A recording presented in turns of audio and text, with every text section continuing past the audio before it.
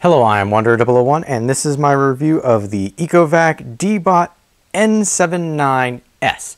This is a robot vacuum, so very similar to a Roomba. However, after doing some research, most robotic vacuums nowadays are very similar in form function. They might have a couple of features that others don't that make them a little more desirable, but if you are looking to pay a lot less for a robotic vacuum than a Roomba, you've come to the right place. Now, what you're looking at is the vacuum itself. Its dimensions I will put down in the description area. Just think of it as you're looking at something that's a little bigger than a Frisbee and has a depth or height of about 3.1 inches. So this is a nice low profile thing. It will get under furniture, which is something that you're going to want to consider, and I will explain a little bit more in this review. So in the box, you get the Deebot itself, its charging stand, which you can see there, as well as the plug.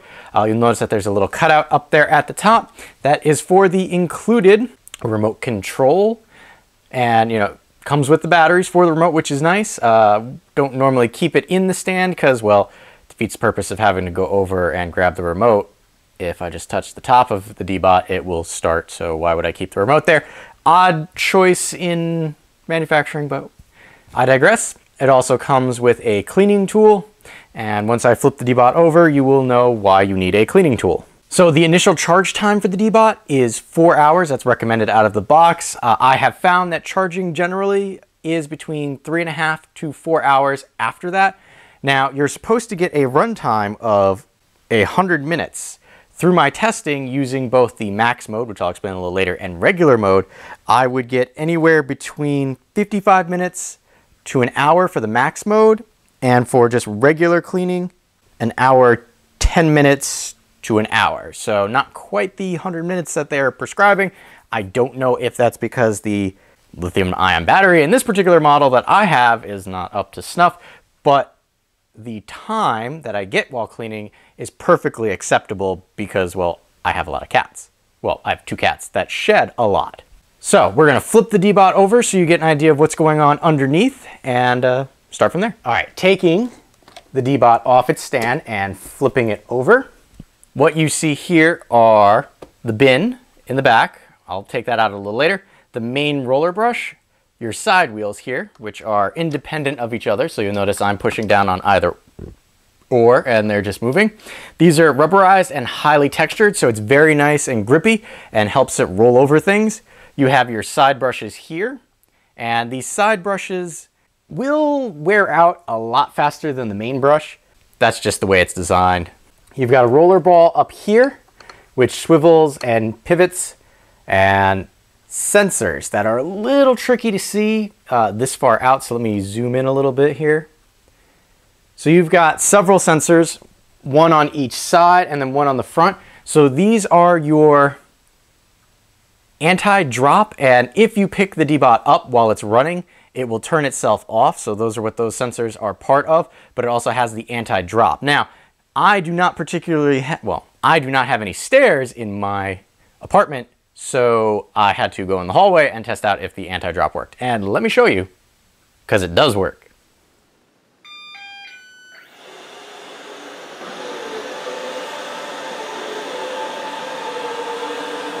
Coming back to the bottom here, the main roller brush, you do have to clean, but it's easy to clean because it has these tabs here that you just push and the door flips open. Now you notice there is a little dust right there, which is now floating to the bottom, and the roller brush itself just pops out. Now, I did not clean this after the last time I used it because I wanted to show you on camera how dirty it can be. Now, you'll notice even in the area where the brush was, there's a little hair collection from my my cats there. Inside here, there is a channel full of teeth, which is part of the cleaning process. The brush itself, the main brush, is made up of both a rubberized, which is covered in this hair at the moment, rubberized flipper part, as well as a standard bristle that you would find on most vacuums. Now, for the most part, you can just kind of pull the hair off. But if you need to, like I said, remember, it comes with this cleaning tool, so you can kind of get into the bristled area with the cleaning brush. It also has this razor blade, so let's say like over here where there's hair wrapped around it, you can kind of get underneath that hair and just cut it with the razor to untangle it. Now, it might be hard to see on camera, I'll try and focus. Longer hair tends to get wrapped around the ends, while the shorter hair, especially from my cats, gets caught up in the brush hair. So what I'm going to do quickly is clean this off and show you the brush clean. And there we go. After a quick cleaning, it looks a little better. Now, this is a vacuum, so it's going to be dirty. You're going to have to realize that you're not going to get this absolutely clean. Now, I have been using the Deebot here N79S for about 4 months. So it has 4 months worth of wear and tear. One side of the roller does not actually pivot while the other does. That's how you'll always know how it goes back in. You don't have to worry. One side just has a channel. The other side has a hole that you actually slip that into. So if you are concerned about not knowing which side goes where, your stationary side goes into the hole while the side that can roll goes here on the right. You just have to shift that down and there you go. It's back into place, and then this just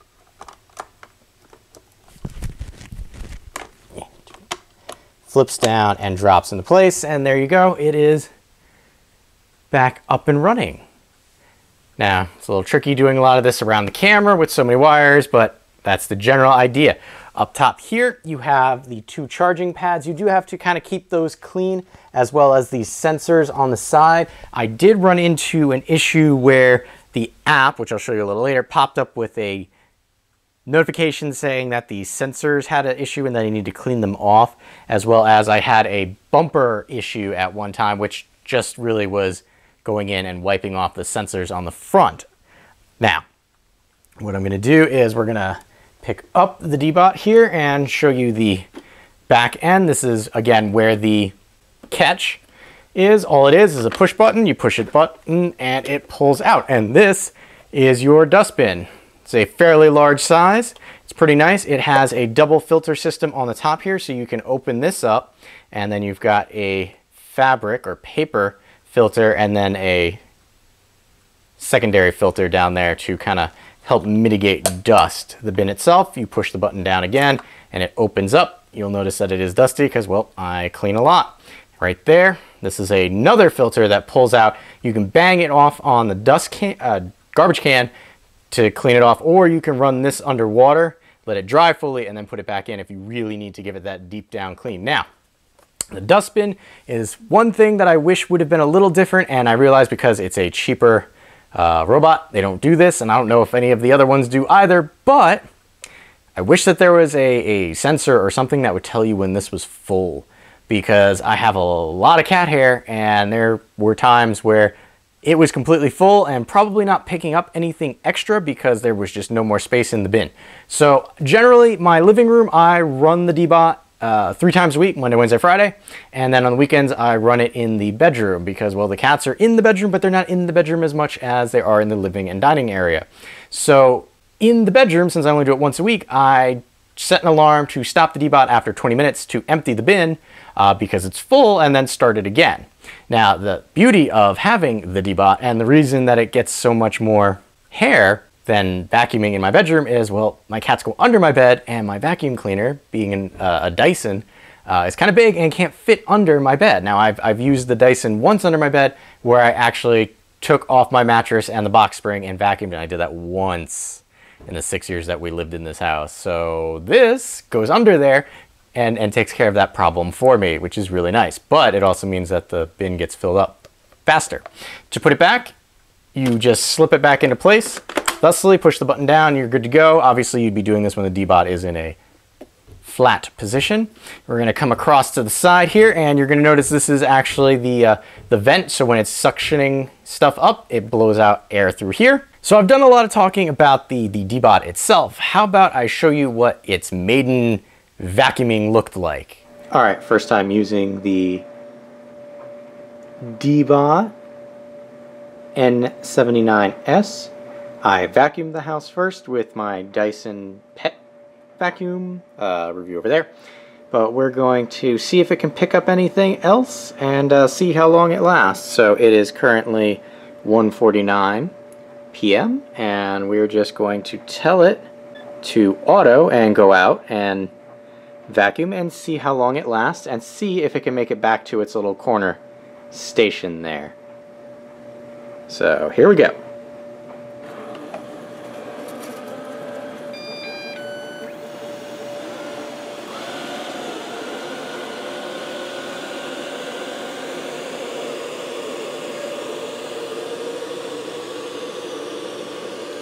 So it randomly is going to go around the house. It's fairly quiet. It's on the standard setting. There's no rhyme or reason to where it's going to go. It's just going to bounce around, and when it gets close to something, it's supposed to stop before it hits it. Or, in that case, the leg of my tripod was too thin for the sensors to notice, so it has a little bump guard up front, just like that. And it doesn't go terribly fast, so it's not going to really damage anything. There we go. See, that leg was large enough for the sensors to notice.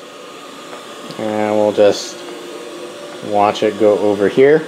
Now, I did clear most of the ground obstructions from it, cords, cables, cat blanket. So it does have free reign. The cats have not noticed it as of yet, but I will be sure to film their interaction with it once that happens. Alright, so there it's going around their scratching post. And like I said, there's no rhyme or reason as to where it's going to go. But here, it's heading towards a place that I cannot get with my vacuum, which is underneath my entertainment center there. So it probably sensed some cables that were down there and decided not to go in too deep. But we'll just watch what it does and see what happens. Now there, you can kind of see some cat hair that was left by my other vacuum, because that's generally where I stop it. But there it goes, it's doing its thing, so we'll just let it keep on keeping on and see how it does. See how long it lasts too.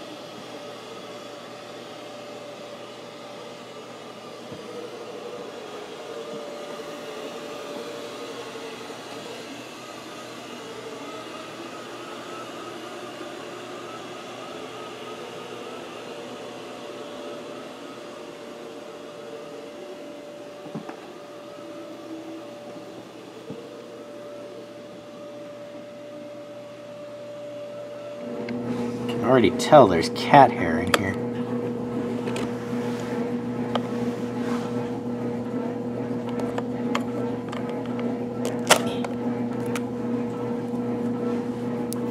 So, yeah. And look at that. As after vacuuming. And that's what the filter looks like. So in that picture, or in that video, you also saw that my cat was not exactly pleased with the Deebot. I will say, since we've been using it for 4 months, they pretty much just don't care anymore unless it's coming right for them. In the rest of the time, they'll just lie down and just watch it do what it's doing. So they're not as scared as they were before. I will also say that the amount of dirt that this picked up, even after running the Dyson, was primarily because this was getting under my entertainment center, which I could not get with my Dyson, and the cats do hang out under there. So that is a benefit to the Deebot. Now, what I will say is the Deebot does not replace actual vacuuming. You still will, on occasion, have to actually vacuum, but the Deebot will help you keep up with the maintenance of vacuuming. So all that hair that hangs out, this can get easily, it gets debris as well, but it does not get cat litter deep in the carpet. I still have to run my Dyson every now and then to get that. But I was not running the Dyson as much as I should have, and with this, I vacuum 3 times a week and once on the weekend. So that's cool. Now I understand it might be hard to tell from those clips just how loud the Deebot here actually is. And on paper, it has a noise level of 67 decibels when in normal mode, and when in max mode, it has a noise level of 70 decibels. Both are tolerable when watching TV or holding a conversation. I had originally thought that this was going to be a lot louder and had anticipated getting it to annoy my neighbors downstairs because they were annoying me, but it's too quiet to do that. But I still get to vacuum a lot, so that's a plus. So let's talk about the ways that you can start your Deebot. There are several with this particular model. One being the remote. And the remote has several options. You have charge, auto, and this is a nice handy remote that will let you play with the direction of the Deebot. Like you can control where it goes. If you select auto and then try and use the buttons,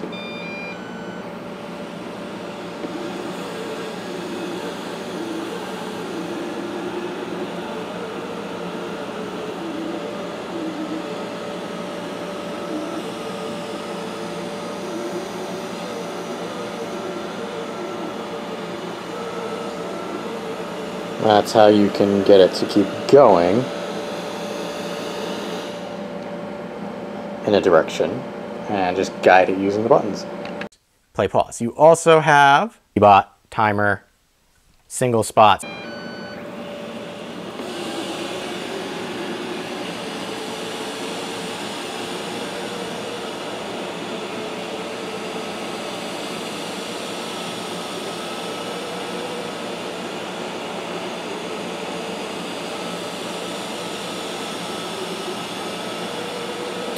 Kind of get a good idea there based on what you see on the carpet, what spot cleaning does. Just kind of picks a center spot and just slowly pulls out and makes the circle bigger. Small room, Wi-Fi, and edge. Edge.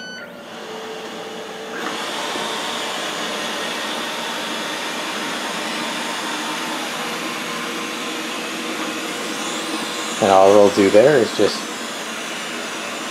keep tapping across the edge as it finds it.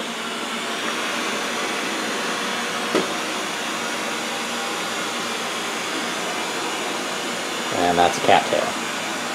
So there, once it reaches the end, it'll bounce and try and find the edge.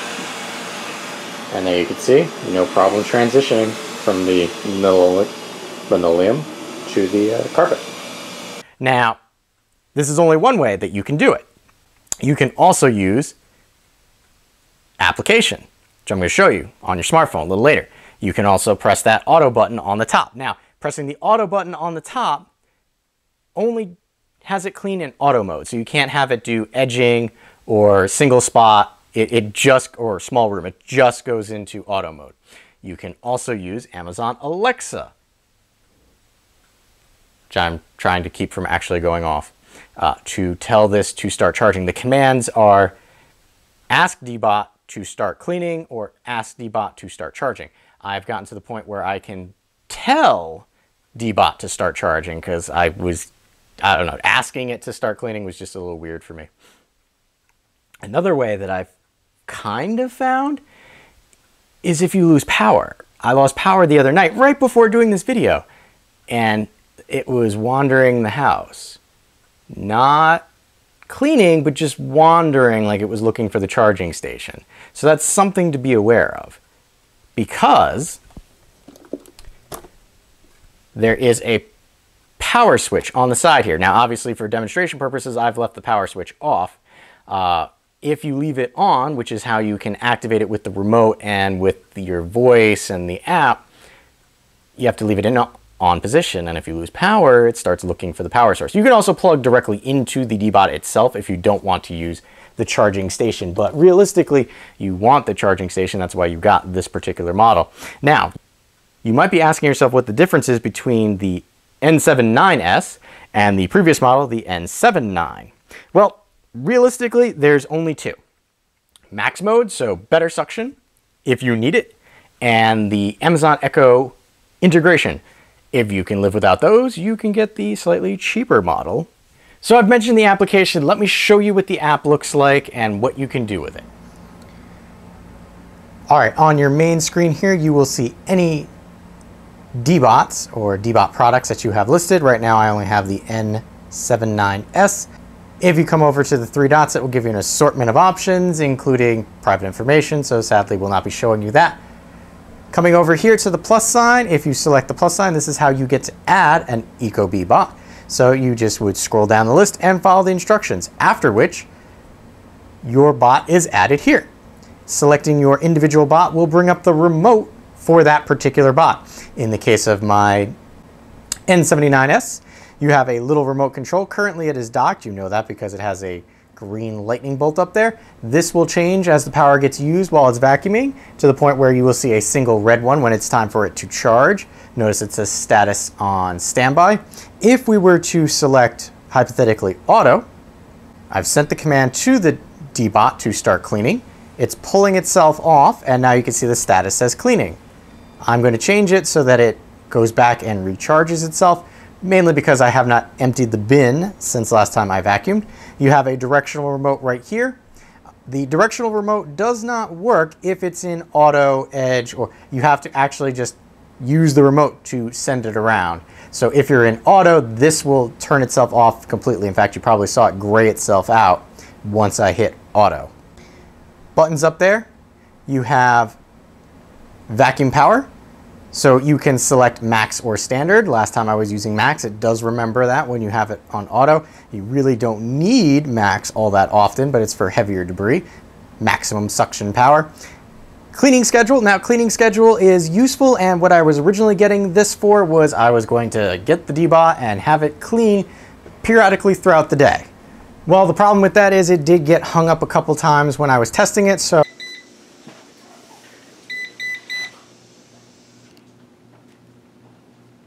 front wheel got hung up there.